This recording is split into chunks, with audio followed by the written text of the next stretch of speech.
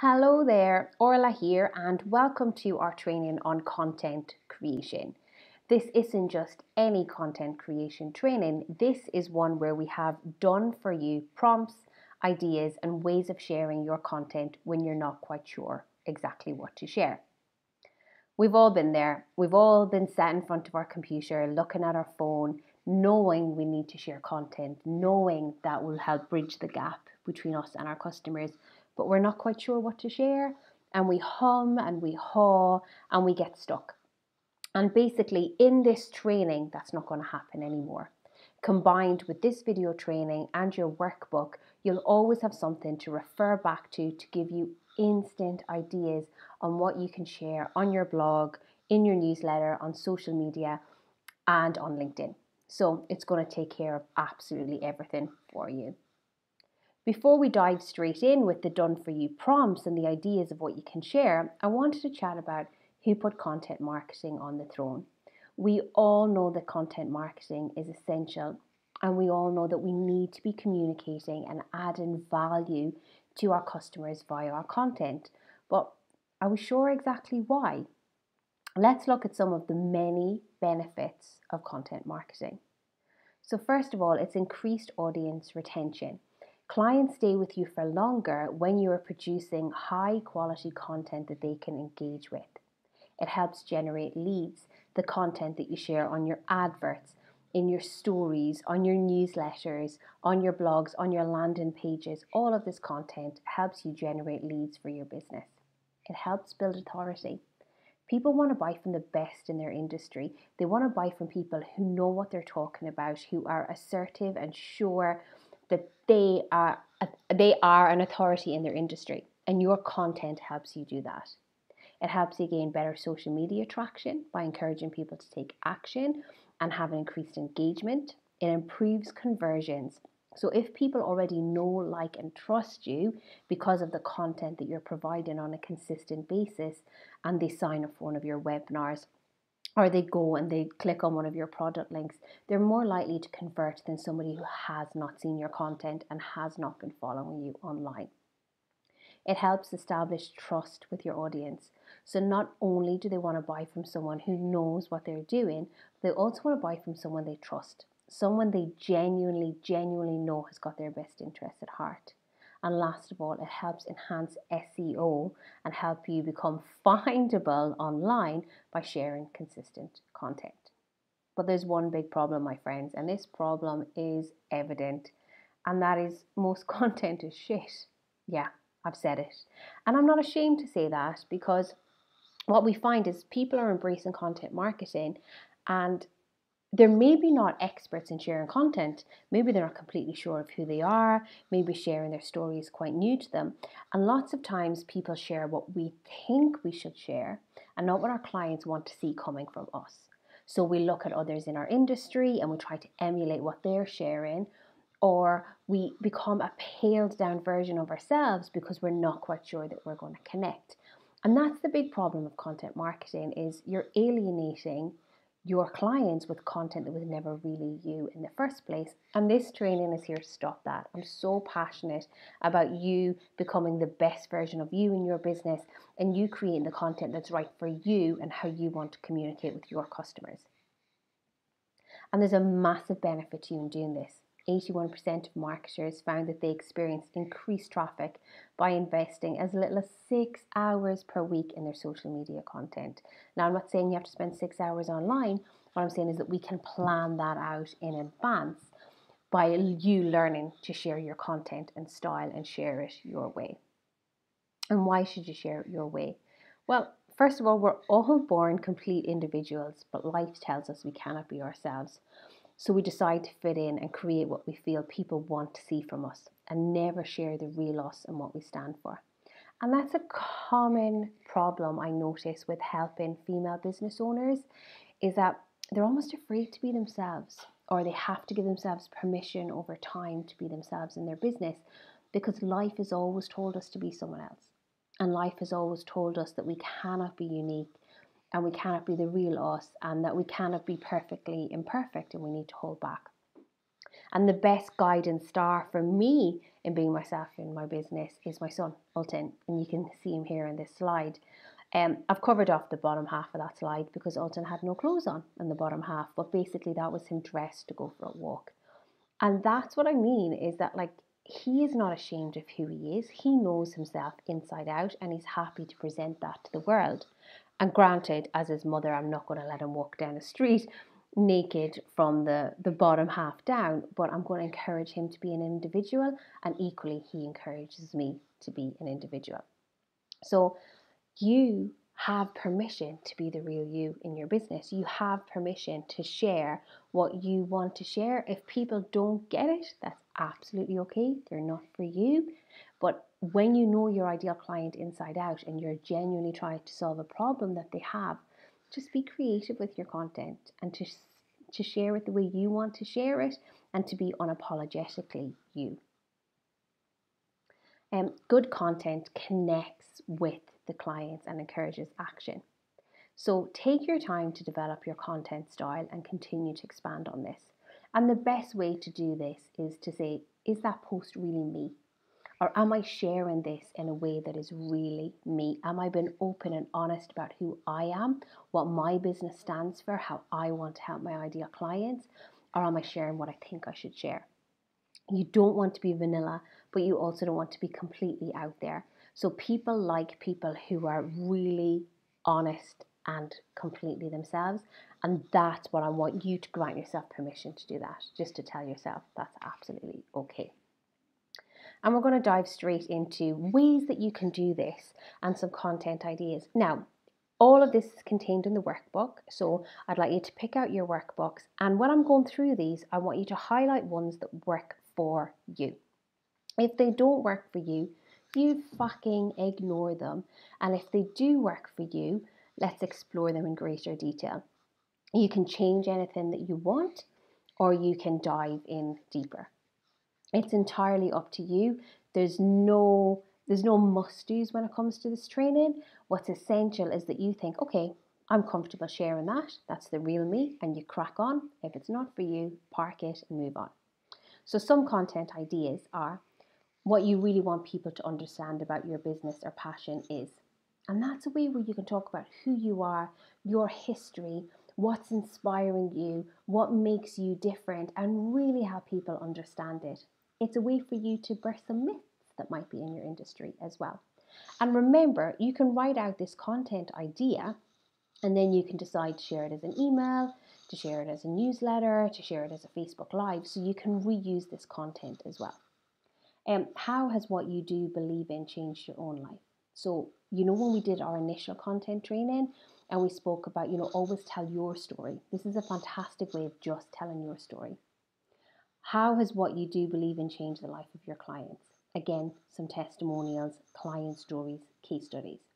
What is happening in your industry that infuriates you?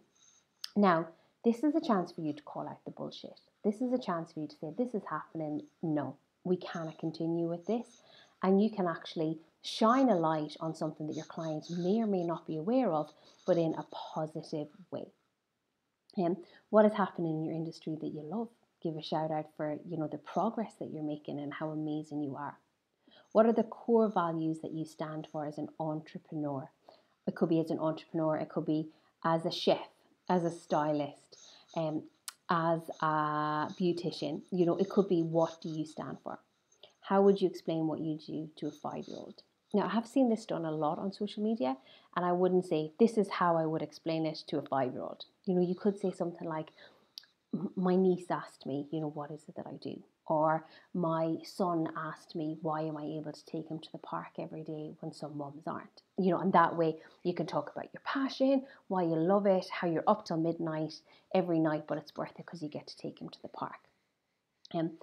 Without jargon, how do you manage to do your thing whilst raising kids, working 2 jobs, being a fantastic partner, traveling the world? Whatever it is that is relevant to your clients and they would be doing the same, and offer some inspiration. What would you teach your kids about what you do? How has what you do made you a better business owner, made you a better person, made you a better partner, made you a better mum? how your business can instantly increase someone's health, happiness, bank balance, enjoyment, well-being. That's a really simple one to talk about the results that your product or service generate and how you change their lives. How to do what you do without hiring someone to do it. A story from the early days of your business, learning your craft, doing your thing, and your first experience of working with a client or customer. Oh, sorry, those two are combined in one. What did you learn? Do you do things differently now? Why or why not? So talk about your early days in business and what you've learned. What gives you your product or service the X factor? What makes you different? You could tie that type of post in with, X Factor coming back on the television, Britain's Got Talent coming back on the television, The Greatest Dancer, and you can talk about, what makes your product or service different and tie it in with something relevant that's going on right now. The tricks and tools you use to make your work more effective. What are your hidden gems? What do you want to share with people? So do you see where I'm going with this? That there's so many content ideas in this workbook, and every one you can share in about 4 or 5 different ways. What I really want you to get from this workbook is to go, wow, like I can share my vision in different ways. I can share my business in different ways. I don't have to be vanilla. I don't have to be someone else. I can genuinely be me in my business and share what I love. Right. What are your clients saying right now about working with you? Gather some testimonials and take screenshots. What results are your clients creating? Again, are there any expected, unexpected benefits, positive side effects? There are never too many ways that you can share testimonials, client journeys, what they're learning, what they're growing. So consistently make that a part of your content. What's the biggest breakthrough you see in your clients time and time and time and time again? And this is, you can talk about, feedback that you get from your clients when they buy your product. They're surprised by the flavors, they're surprised by the quality of the product, they're surprised by the quick delivery, they're surprised by the packaging that it comes in. From your services, it could be some end results. How they completely change as a person, they become more comfortable in themselves, they lose weight, they sit back because their finances are taken care of. There's always loads of ways that you can share the client benefits and what they're experiencing. What do people need to do on a daily basis to get results with your work? So if you sell a product, how can you encourage people to use your product on a consistent basis? How can you encourage people to, consistently use your cream, your makeup, your cups, your dishware, whatever it is? Use content, encourage people to use it, encourage people to enjoy it, encourage people to get the maximum benefits from it. If it's a service, accountability is key. So write some accountability posts, here's what happened when somebody invested in my service, and here's what they thought they needed to do, and here's what they actually needed to do. Tell people what they need to do when they buy your product or invest in your service. What are your clients talking about right now? What's going on in their world? How can you enter the conversation and take a stand, lead the way? Now, this is so relevant, especially with the year we've had so far in 2020, where at the beginning of the lockdown, we saw memes coming in that were super relevant. They were talking about no toilet paper on the shelves. They were talking about not being able to get out, being in lockdown, overeating, cooking banana bread. So people took posts and they made them super, super, super, super relevant.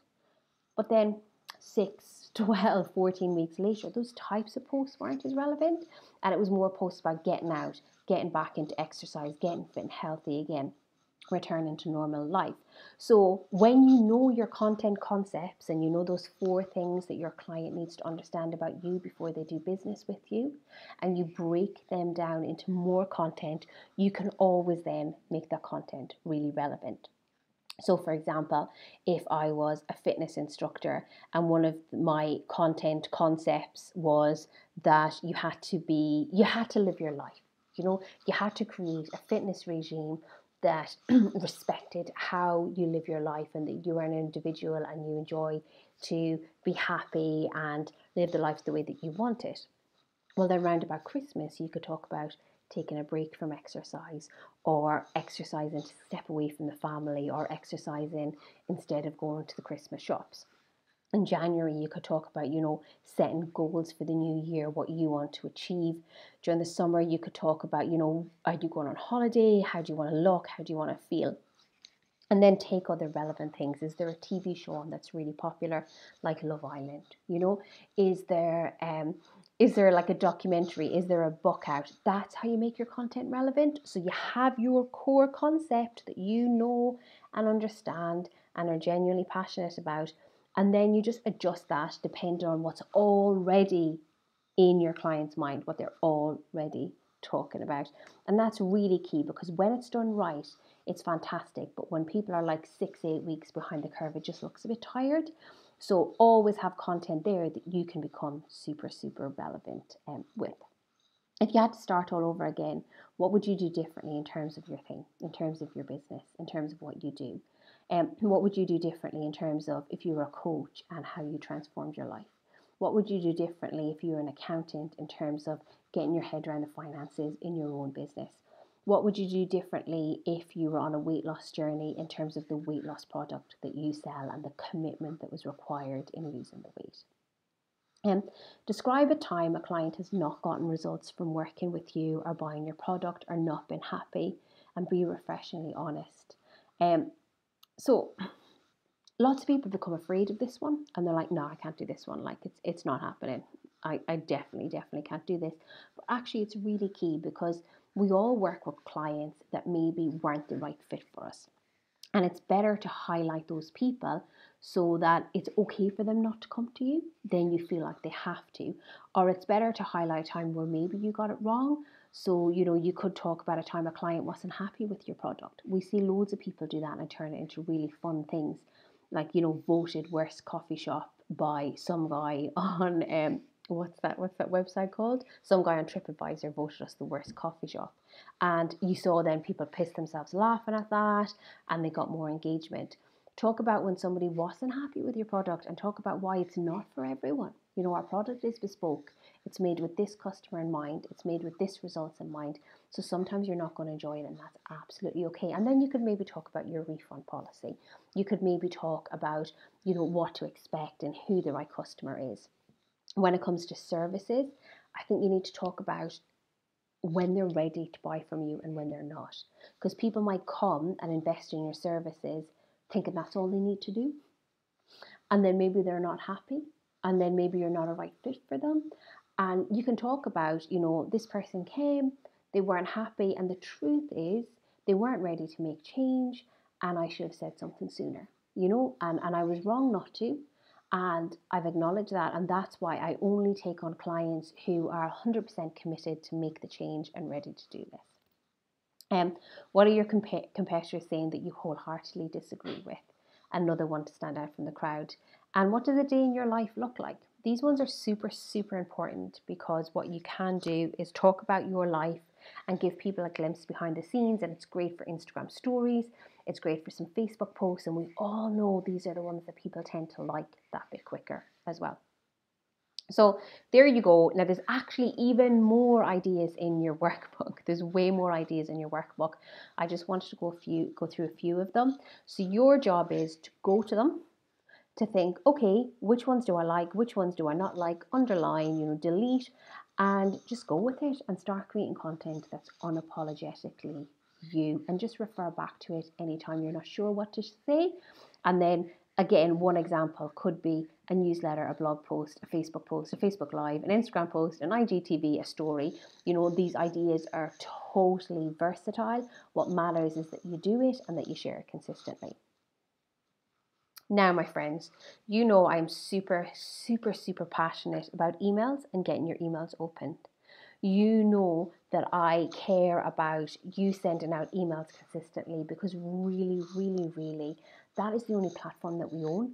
Like, you hear lots of rumors about email is dead, and people don't do email marketing anymore, and that's absolute bullshit. I ask you, do you have an email account? Do you check it regularly? If the answer is yes, then consider that your customers would do the same. If the answer is no, well, that's okay too. Ask your customers, do they do the same? Now, I am not saying the customers don't get frustrated by email. I am not saying that people don't become inundated by email. What I'm saying is, if you are being unapologetically you, you're adding some amazing freaking content and you genuinely care about your customers, well then your emails are a fantastic way of you communicating with them, and your emails should stand out in their inbox. So again, I'm going to go through a few of these, not all, because they're all in your workbook, but here are some examples of some email titles that you can have. You know, ways that people can go, oh, okay, I need to see this email. They've enticed me. And it's kind of like clickbait, but it's a genuine, honest, caring clickbait. That's what we'll call it. We'll call it caring clickbait. So the first thing you could do in your email titles is you could have some truth bombs. The one big mistake that even smart experience make.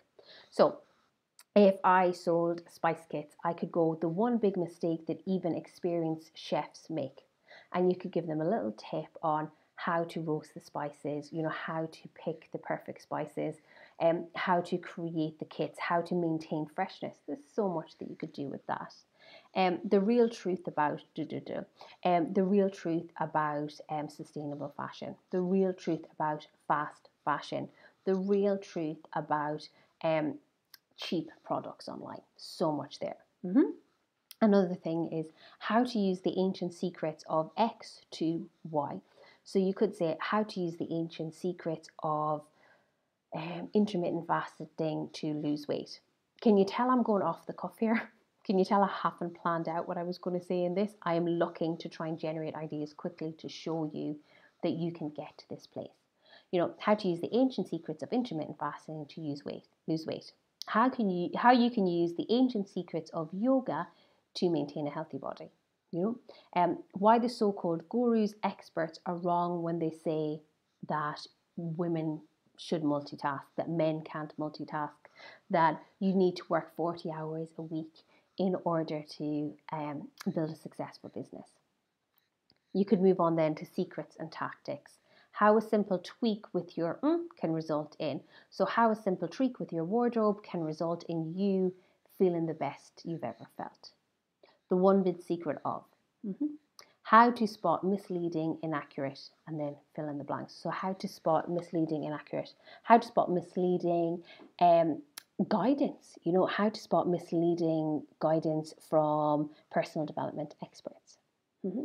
Why following the fashionable but stupid advice about lighting will mean you look horrendous in your professional photos. Shocking confessions of a personal development addict, that would be me. Embarrassing confessions of a dietaholic, you know, of a yo-yo dieter. The real reason why we must protect the environment today. So you see where I'm going with this? You look at these and you say, okay, how can I pull in? And you can go back to your earlier, what we've just covered in terms of the content ideas, and think, okay, this is my content idea. Now I need to pick a headline, because these can be used for your headlines on Facebook as well, or an email header for this, and just pair them across. We have got so many examples in your workbook. I'm so chuffed with it. Real world examples of how to make yourself bulletproof, foolproof, recession-proof, how to make yourself feel amazing, how to quickly smash it with line dancing, how to quickly smash it with our 5-step formula for success. You know, the wildly effective strategy to create the business and life of your dreams that the gurus don't want you to know. And the wildly effective strategy, my friends, is consistency. The often ignored foundation that makes everything else work like magic. So the often ignored foundation of creating a healthy and happy home that makes everything else work like magic. So you see, we've got so many examples. So I'm not going to go through them all right now, because in your workbook there are loads. But what I want you to do is I want you to commit to the process of finding content that you want to share your way and only your way, and then getting some really cool clickbait, caring clickbait, email headers that we can share. Now, it wouldn't be content unless we had some really, really cool testimonials. we desperately need to make sure you are consistently sharing testimonials as part of your content marketing strategy. And why do you need to do that? Well, it's selling without selling. It's an unbiased voice that establishes trust and says this business is worth investing in. And you cannot ask for much more than that. It's that peer to peer. So rather than me as a business owner saying, buy from me, I'm amazing, and that's going to be met with some resistance, quite naturally, buying resistance, quite naturally. But what if somebody just like them, that they know, that, you know, they look at their profile and they think, okay, that person's just like me. If that person says, I felt like you, I was equally as confused, I was equally as not sure, and now I'm delighted that I bought from this person, I bought their product, I invested in their service, etc. So simple. I have a 4-step formula when it comes to creating testimonials. Again, you need to play around with these questions and work out the questions that work best for you. This is just an example. So the first question, what hesitations did you have about buying my product, investing in my service? Now, you're always going to have challenges that you need to overcome when it comes to selling your product or service, because what happens is your customers go into self-defense mode and they try and protect themselves, and they try and protect their wallets, they try and protect their status quo. So when you can, first of all, determine what these hesitations are, you can overcome them in your marketing and overcome them in a genuine way. And a simple way to that is through testimonials. So if Mary bought your product and she said, well, I was a bit worried about the cost, or I was a bit worried about the investment of time, or I was a bit worried about the delivery time wait, or I was a bit worried about the materials used, you know, and if they say, but actually, after buying the product, I realized that's not a problem. But actually, after investing in the service, I realized that's not a problem. You know, so rather than you saying these are the hesitations, it's like your testimonials have read their mind, and it's like your testimonials have gone, aha, we've got this. The next thing that I want you to ask is, what was the best thing about using my product or experiencing my service? Now, we look for peak moments here. We look for moments that we can capitalize on, and are there any common threads? The best thing, what was the high point? Clients are most likely to remember the high points and the low points, okay? So when we remember the high points, we can capitalize on those and make sure that they have the best possible experience. So always ask that question. You can come down and say, what would you say to someone now who has similar hesitations about buying my products or investing in my service? So rather than you overcoming the hesitations that your clients, potential clients, will have through your sales copy, you can also get your testimonials to do that, you know? And we see that so often in really good advertisements. We see people go, oh, if I could say anything to anyone out there watching this program, it's don't delay. You know, book that holiday today. You know, do not delay, invest in this pension today. Do not delay, buy this weight loss program today. How many times do we see that? And we know how super special it is because it's somebody speaking to their earlier version of themselves through the testimonial that gets people super excited. Would you recommend me to a friend? Why or why not? And be open and honest here. If the answer is no, you want to find out why not and remedy that. Why they would recommend you. I would recommend you to a friend because you saved my life. I'd recommend you to a friend because my child loves this product, because it was amazing. And then when they say yes, ask them to recommend you to a friend. Now, when it comes to recommendations, remember, people will naturally recommend anyway. So if you're asking them to recommend and they don't, know that they probably have behind the scenes, they've maybe just not told you about that. Now let's look at some ways to share your testimonials. We want to see these absolutely everywhere. First of all, on your website. Now, when we say website, lots of people have a dedicated testimonial page, fantastic. But in addition to that, I would also recommend that you splatter, is there a better word than splatter? We'll go with splatter, that you splatter your testimonials across your website. So anytime you have like a client objection that would normally come in that you're talking about in your copy, you could have a testimonial underneath it. So let's say you're talking about the price or the investment in what you do. You could say the investment is X £1,000. And then underneath you could have a testimonial from Mary that says, initially I was a bit concerned about the financial investment because I didn't think I could afford it at the time. Now I have saved this money 10 times over and it was the best investment I ever made. So splatter those testimonials wherever relevant across your website and make sure that they blend into the copy and that they're an easy read. You can also put your testimonials on sales pages, those landing pages when you are trying to, sell your opt-in, send your offer, all over social media. Consistently share them on social media, and in sharing them on social media, make your client the hero of your testimonials. You could do some videos, blogs, newsletters, case studies, and some more social media posts. So one testimonial is not going to be shared in one way. One testimonial is going to be shared in all of these ways so people can see it consistently.